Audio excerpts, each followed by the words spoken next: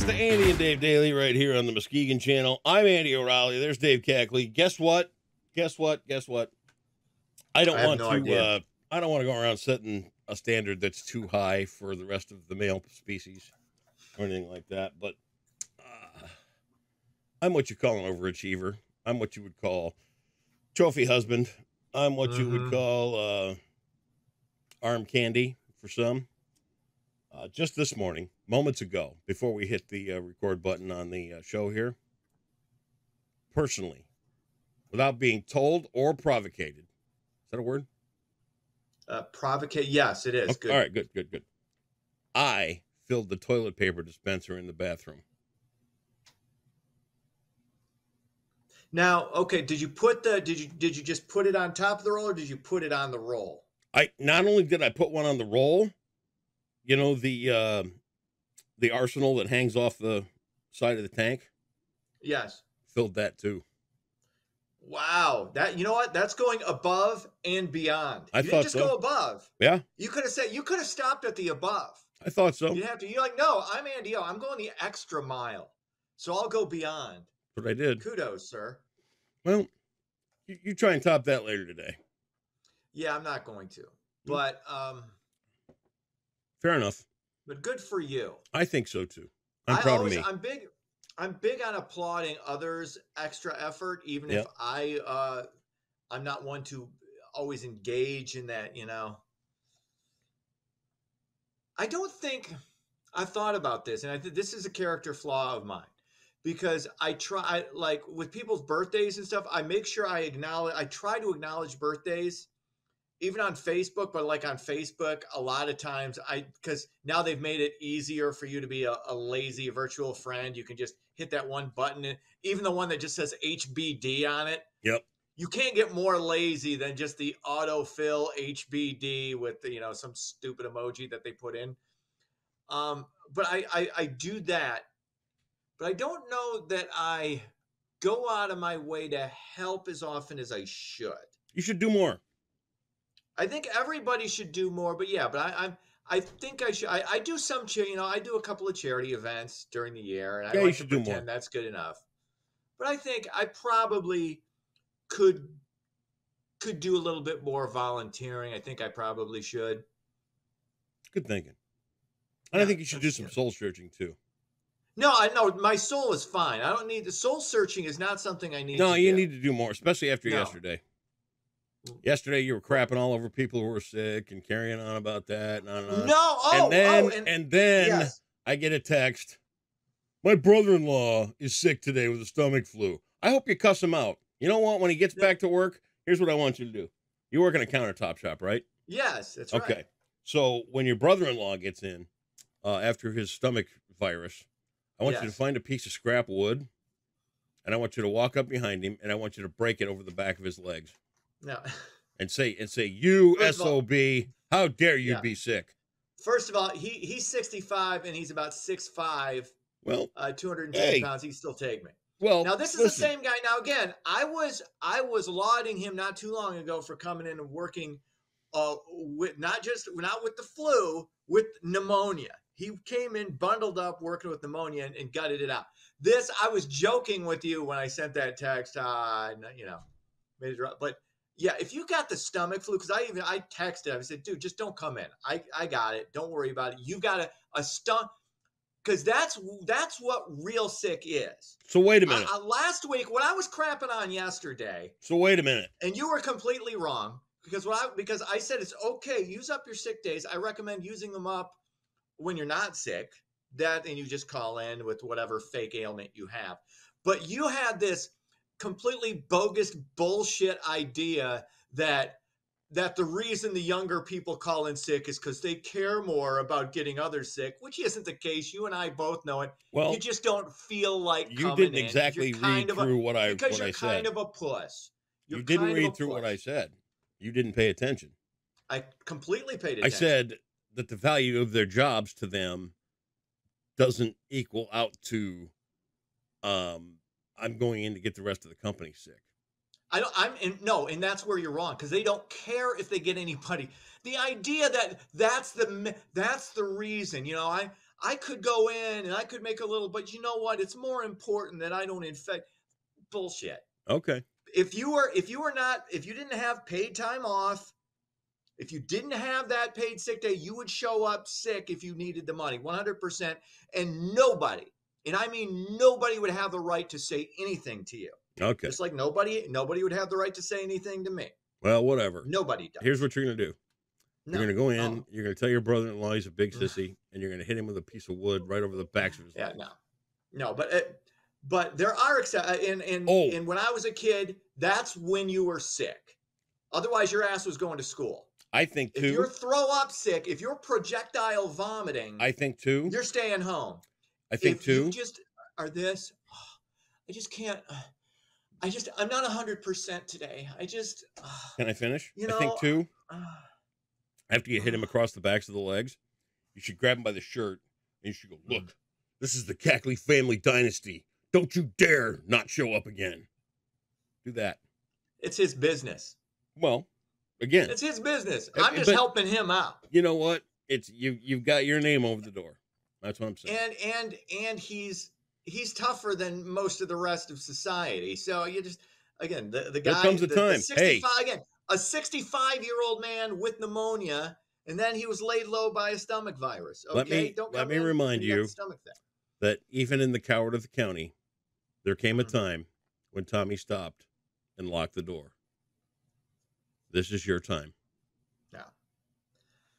No, it's not my time. But again, the moral to the story yesterday and today is suck it up and go to work if you can. If you're actually sick, if you're really sick, I mean, really sick, you can't do it, or you got some sick time. You're like, I want to use my. I'm not crapping over anybody for that. But let's not pretend that this is some altruistic thing that young people do because they're more fully evolved. Blah blah blah blah blah. No, they just don't feel, because they haven't had any real.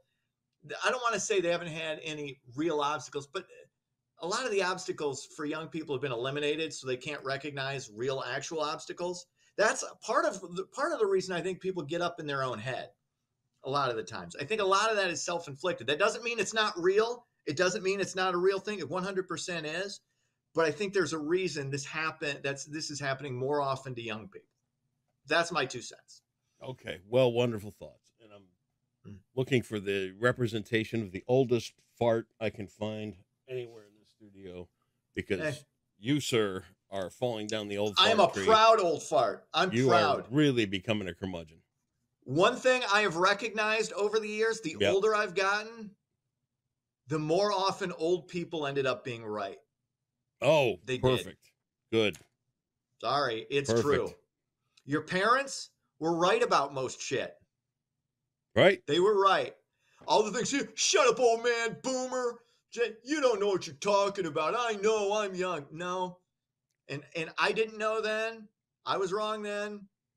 You're wrong now. What a great argument to keep Congress and the Senate at 80 years old, because old people are smart. No, I'm not. Oh, there's a limit. Hey, dude. Wait a minute. No. You just said old people are smart. Oh, old people are smart, but you get to a point of diminishing returns. Keep talking. So do some news. Whatever. Jesus. Hey, speaking of the old farts in Congress, they have again apparently avoided a government shutdown, at least for the moment. House and Senate leaders reached a bipartisan deal ahead of tomorrow's deadline. The House is expected to vote today on a temporary funding bill, with the Senate following soon thereafter. Just keep kicking the can down the road. Who cares? And if it shuts down, I don't care either. So anyway, I didn't have a trip to Yellowstone planned, so I don't need to worry about pain at the gate. There you go. There you go.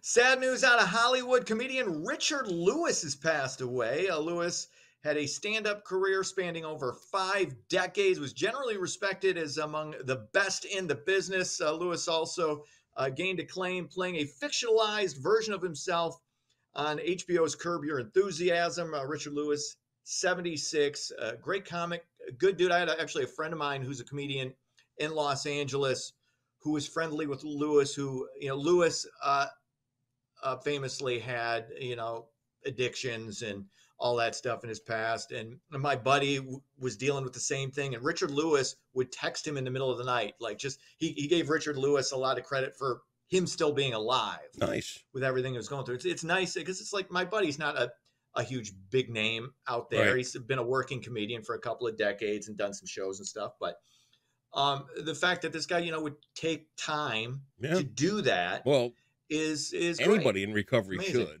And I applaud Richard Lewis for that, because, you know, underneath all of it, if you're in the recovery community, your job doesn't really matter, right? So if you know others that struggle and things like that, you put the time in and you care. Absolutely. And that's how it works. I will say this of Richard Lewis. I was a fan, but in limited doses. I liked him a lot on Curb. I thought he was perfect in there. But to sit through like an hour or of that, a little tough. And that's just you're not into the neurotic Jewishness. The neurotic part. It's a lot, and that's okay. Yeah, fair enough. Yeah, and again, that's a reasonable critique. Kind of like this. That's reasonable. Bobcat Goldthwait, funny. Yes, I can take the act in limited amounts. Bobcat himself, awesome dude. He's good stand-up. Like his stand-up. Great stand-up. He had a stand-up special. This was late 80s. I remember I had the cassette tape. It was called Meet Bob. Yeah. And it was really funny. It was not just like retrospectively, it was still, I think it still holds up. It was really, really good. I got to look here a second. I might have, let me see if I still do. Bob is one of those guys that has come around enough that you kind of know him. Yeah. I wouldn't say that I know him. I kind of know him. And I think I'm going to share a picture. Let me pop it up here once. Look at Bobcat giving me the finger. I sent this. He was in town doing this thing, and I sent the guy driving around. I said, "Hey, tell Bobcat I said hi." And he sent this picture back over. So Bob was thinking of me. Actually, had a DVD of Shakes the Clown. Okay. Still movie, underrated comedy. Oh my God. And Bobcat autographed it. He said, because I had the DVD, he was coming in, and I couldn't find it. So I hurried up and ordered it on eBay. Bobcat autographs my copy of Shakes the Clown. Thanks for buying 2 copies of this crap. Your friend, Bobcat. He was got, because most people, I think, most people our age were introduced to him like Police Academy 2, or what? It might have even been the first one. And then, but yeah, he was fun. Yeah. It started out with that character, and then he heard his real voice, and like he was kind of normal, and then he would occasionally go into that voice. But and now he's a pretty respected director. So he's kind of run the Scrooge again. But again, Richard underappreciated in the movie Scrooged. He was really good in Scrooged. Yes, 100%. Yeah. But Richard Lewis, great dude. So long, Richard. And he will be missed. All right. Finally, lawmakers in Lansing are looking to ban whippets. The legislation is aimed at banning the sale of a whipped cream canister used to inhale undiluted nitrous oxide. The so-called crackers are currently sold at gas stations, smoke shops, and convenience stores. I never, ever did one of those. I mean, that was a thing that goes back, I think, to the 70s. Dude, when kids used to do that. And I'm here to tell you what. That was nothing like getting Lansing up on the wheel to take care of this problem. I remember coming home in about 1990, and my sister had commandeered the house for a party one night. Those whippet canisters were everywhere in the living room. They were all over the floor. I was like, what in the hell? I'd never even seen it. I'd never heard of it. Yeah. I didn't know anything of it. And I'm like, what the hell is this? She's like, oh, we're doing whippets. And I'm like, oh, okay. You're like, I'm 14. I'm going back to my room with some Jack Daniels. Well, no, I was 20, and you're right. I went back to my room with Jack Daniels. But anyway. Okay, there you go. 6 years off. Right. Yeah. I remember people doing nitrous, like when I was at Western Michigan, they would have nitrous parties. You'd have a keg, and then somebody would have a huge. I don't know where you'd get the canister of nitrous from. Go to the gas supply store. Okay. Well, you could nitrous. This is because the whippets are. Whippets are just the can of the little right, canisters. But I don't think it's nitrous oxide. I think it's. I thought that's what. Well, that's what they're saying. Well, maybe it is. I don't know.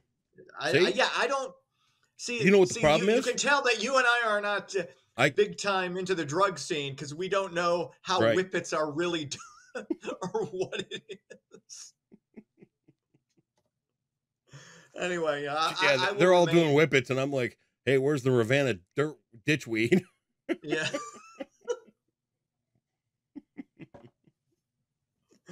Sports. Michigan takes on Rutgers. College hoops tonight. Sparty's off until Saturday with their showdown in West Lafayette at Purdue. That's sports. $400 in jeopardy today for fictional Africa. Fictional Africa. Yes, sir. Not the real continent. This is the fictional. Fictitious Africa. Also known as the Golden City, Bernazana is the capital of this futuristic African nation. Oh, God. You can get this one. I should get this one. Because I saw the movie. Yes, you did. Because it was in Black Panther. But I can't remember the name of the fake city. 400 Hang on, wait, hole. Give me a second. Well. Hang on. Okay. No Googling. No, I'm not Googling. My head's just down. My hands are, look. I don't. What? It starts with a W, I think. I want to say Wembanyama, but that's the power forward for the San Antonio Spurs.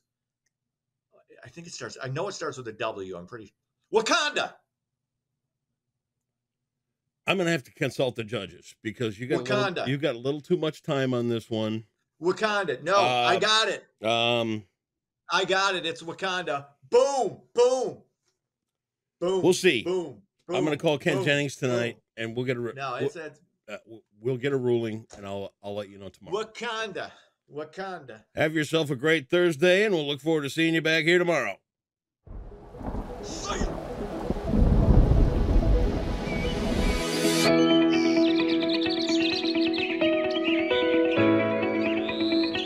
Happy Thursday, Muskegon. A warming trend will commence today and will be in the 60s by Sunday. So let's take a look at your forecast brought to you by Trinity Health. Like I said, we will warm back up and we'll be in the 30s staying today, but then we'll be back into the 40s and 50s over the weekend and 60 by Sunday. Over the next few days, we are expecting at least mostly sunny skies as well until rain showers move in on Monday. So like I said, temperatures today will be in the mid-30s, so warmer than it was on Wednesday, but still fairly cold compared to what we have been seeing recently. But we'll warm back up into the 40s and 50s over the weekend. So for your Thursday, expect a high of 36 with mostly sunny skies. All the clouds that were around on Wednesday will be out of the region as lake effect ends, thankfully. And then overnight will stay clear but warm for being clear with a low of 33. And warmer air will gradually spill in over the next few days. We'll be in the 40s on Friday, 50s on Saturday, and in the 60s again on Sunday with partly cloudy skies moving in by then. We'll have rain showers move in on Monday, which will cool us back down into the upper 40s, but staying well above average for this time of year by the middle of next week. And that's your Thursday forecast brought to you by Trinity Health on the Muskegon Channel. And I'm Colin Woods Weather, and have a great day.